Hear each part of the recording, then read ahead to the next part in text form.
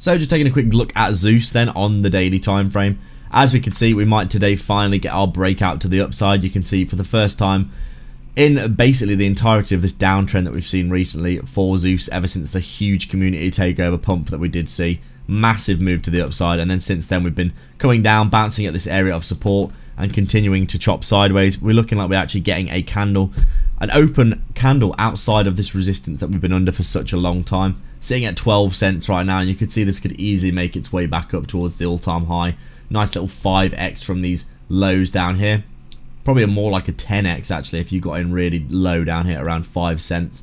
Almost a 10x back to the all-time highs from that support level to here. Really good quality crypto in my opinion, with a great narrative as well.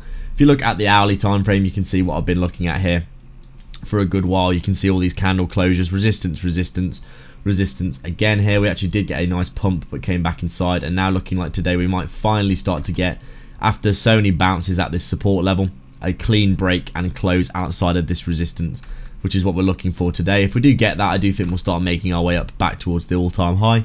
You can see on the daily time frame it's looking quite positive so far. Hopefully we get that closure up here outside of the resistance so we can start making our way sideways and up again like this.